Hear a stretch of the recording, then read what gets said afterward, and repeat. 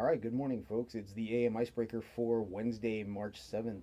We're 10 days out from the Game Developers Conference, so like I keep saying, if you want a movement screen on site, please let me know. I'll probably have some room to take appointments at the conference, but I'd really like to know up front if anybody's interested, so hit me up and we'll get that booked. Leave me a question for the live Q&A. This weekend we're going to talk about goal setting, prioritization, a little bit of time management, and really just kind of how to set yourself up for, if you're trying to get onto a path towards something, whether it's a business, I don't know, a training goal, and anything that you feel is just like really big, maybe kind of overwhelming you a bit, and you need a way to kind of put things in place. We'll talk a little bit about that because that's definitely one of the most valuable things I've learned in the last couple years, and it's really helped me, with getting my stuff going, getting my getting my as I'm getting my own business off the ground, as I've been, even scheduling my continuing education at some point got super overwhelming. So having a plan and knowing kind of where I was going and what the point of what I wanted the point of my education to be really helped. So good stuff, and like I said, we'll talk about that. Leave me a question. If not, I'll just ramble again for 30 minutes.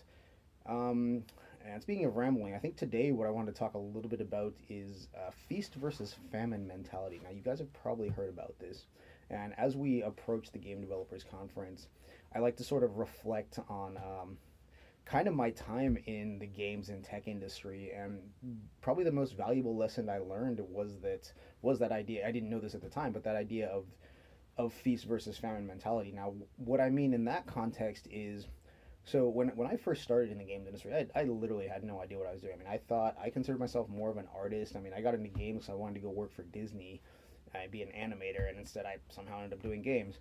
But the thing that really kind of moved me along and just kind of helped me learn the ropes, helped me learn what to do, what not to do, and just helped me learn the skill that I was going to need to do my job was that feast mentality from people. That idea that, like, it doesn't take away from me to help somebody else. I mean, anytime I would go online to a forum and say, hey, I need help doing this thing, I need help solving this problem, somebody would answer right away. And, it's funny because even the first time I went to the Game Developers Conference, I'll admit I was a little starstruck because I was seeing all these talks by people who, who I had connected with on forums and who had given me answers and, given me tips and help me write scripts and tools, and then to actually see them live and get to talk to them and to realize that, like, oh wow, in person they're still just as helpful and they're just as cool, like, as as real people. I mean, these are people who are like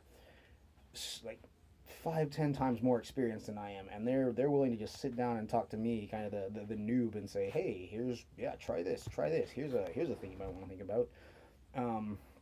And some of these guys I'm still friends with to this day. Guys like Jason Parks and Brad Clark. And I mean, unless you're a tech artist, you know these people, but it's all good. And I think that I've seen that play out in, as I've been getting my fitness industry education. I gotta throw shouts out, of course, to all the folks at the Ion Academy, for example, who have been super generous with their time, especially folks like Sarah, my mentor, and Coach Aaron Guyette, the Battle Ropes master coach, who was very, very helpful to me. Let me help him on things. Has helped me on things. And the thing with all these guys, they didn't really need to let me help them do things. It was more they were giving me an opportunity to gain some, live experience. And I really appreciate that. Same with that, Tony Jeffries. I know I keep mentioning that guy, but he's been probably one of my biggest supporters as I kind of like get into the industry. I mean, I remember after my level 2 Box and Burn Academy, he took the time to just sit down with me and say, hey, if you have any other questions, just toss them at me. Let's just talk for a bit, and I will, I'll help you out as much as I can. And so that's really kind of the way I look at things.